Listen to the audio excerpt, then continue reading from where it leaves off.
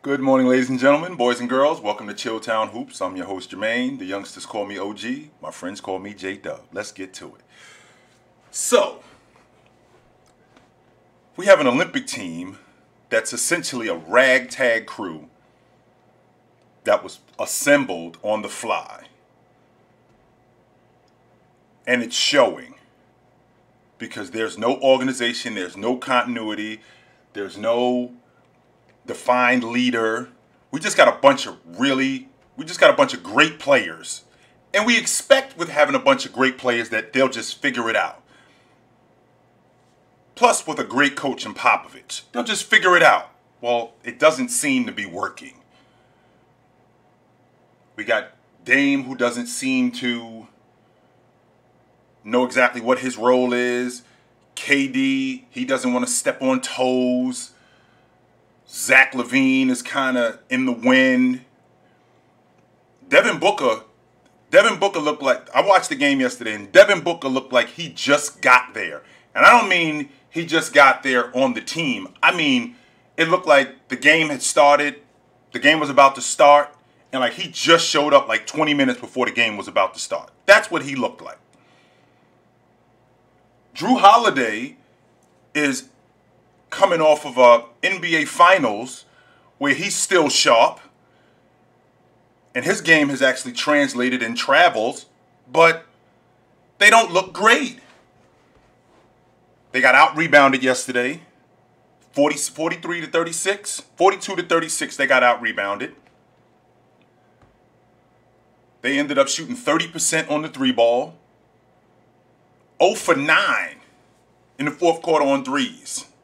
0 for 9.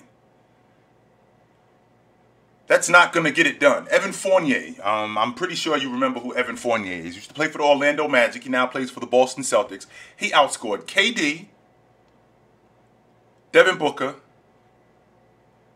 and Dame. 28 to 25. Now, those words do not go in the same sentence. Evan Fournier outscores Kevin Durant, Damian Lillard, and Devin Booker. You probably will never hear that again. But that's absolutely what happened. So why is that?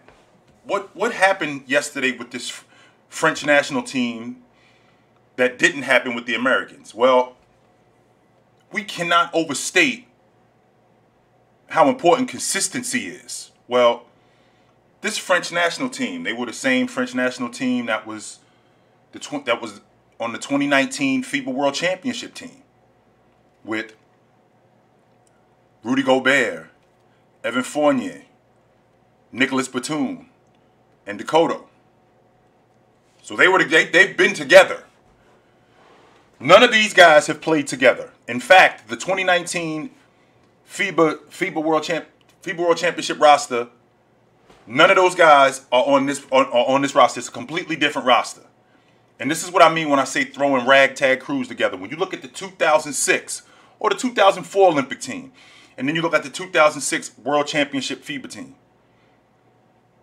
they ended up winning the bronze. And then you look at the 2008 Olympic team, and then you look at the 2012 Olympic team.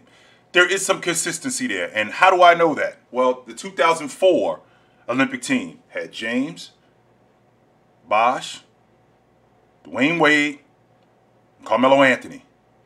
The 2006 team, all four of those guys again. The 2008 team, Olympic team, all four of those guys again. They ended up winning the gold medal. The 2012 team, here we go again. So there was a level of consistency with these guys when they were building it.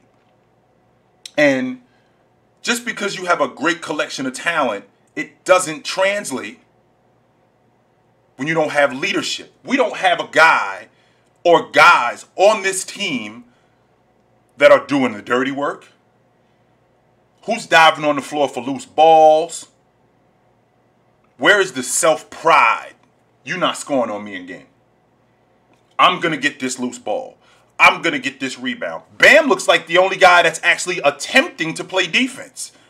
It's not until they fall deep in a hole where they realize, well, we're behind now, so we better do something. And they seem to look panicked when that happens. And by then, it's too late. So they play Iran. And this matchup, they should do well against Iran. But there has to be a level of continuity with this group, and it's not there.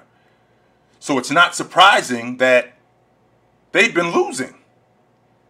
And I wouldn't be surprised if they did not win the gold medal. In fact, I'd be more surprised if they won the gold medal, just by the way they've been playing and what I've seen. I'd be more surprised if they ended up winning the gold medal, because this group looks like a ragtag group. You know, there isn't anybody who's defined as the defender. I mean, Jrue Holiday just got there, literally. Today is Monday morning. They played yesterday.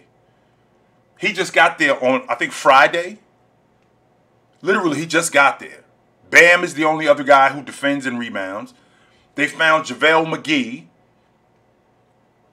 Keldon Johnson plays for the Spurs. He's on the crew because Bradley Beal was in COVID protocol. If we actually had a national team where we had a bunch of young guys, like they did in 2004 with James, Anthony, Bosh, and Dwayne Wade, and we're going to get a commitment from these guys for the next 4, 6, 8 years, then we can actually build something and build around those guys, just like you do with an NBA team. Exactly like you do with an NBA team, only except we don't have that.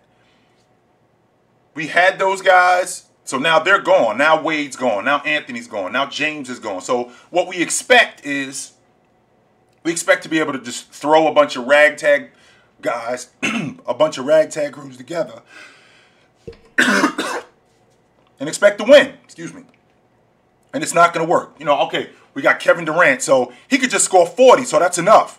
We got Damian Lillard. He scored 60 a bunch of times in games, so that's enough. No, that's not enough. That's not enough.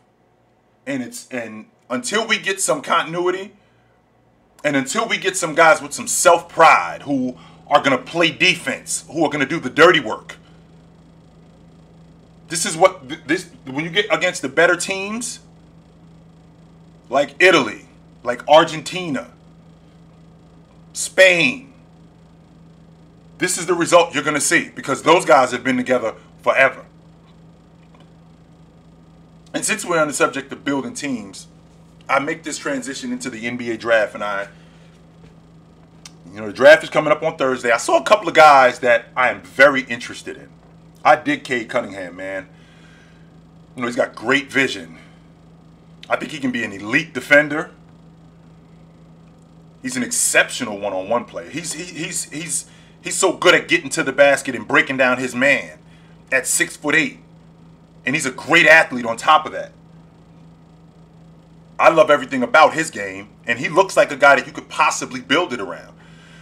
But with this draft, I'm thinking you got guys who could either, you got a bunch of guys who could either be great, or we might find in this draft number 7 or number 8 who ends up being an all-time great, and we weren't even talking about him.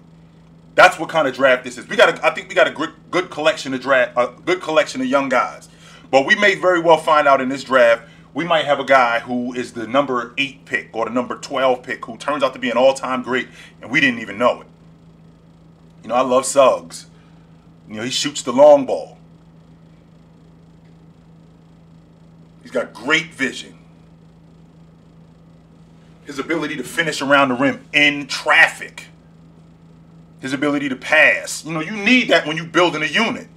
You absolutely need that when you're building a unit. You know, he stays patient with the ball. I don't really see him rushing. But the guy who I think in this particular draft with Suggs and Cunningham and Jalen Green, who's an incredible athlete, super duper athlete, you know, exceptional one-on-one player. But the one guy that I see in this draft that there's going to be a lot of teams that are going to regret passing on him is Davion Mitchell. Davion Mitchell, I think he's going to be great. No question in my mind, I think he's going to be great. He's a lockdown defender. I think he's a really good playmaker and passer. Yeah, he might be a little undersized for you at 6'2", but Damian Lillard ain't exactly 6'6" neither. So he's really smart, and he's great in traffic too. And that's huge when you got a point guard that's like that, because you can build around him. So I think as of right now, I'm hearing him at around 13, anywhere between 7 to 13.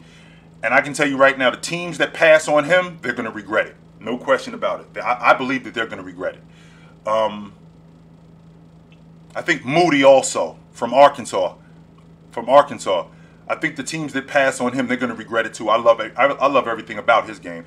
It's easy for the first 4, 5, 6 guys, but when you get into the later part of the lottery, and then you get into the later part of the first round, those are the gems.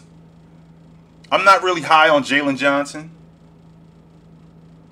so I think the kid from Duke, I think he's a little soft, so I'm not really high on him. I'll be interested to see what type of pro he is, but he's definitely a wait and see for me. So so that's what's going on with the Olympic team. That's what's going on with the draft for right now. We'll get back together really soon. It's great to see you guys, and I'll talk to you soon.